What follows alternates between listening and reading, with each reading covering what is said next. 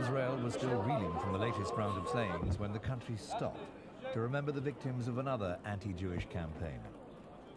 50 years after Hitler attempted to wipe Zionism from Europe, political and civic leaders gathered for a memorial service at the Holocaust Museum. Air raid sirens rang out, bringing the country to a standstill for 2 minutes.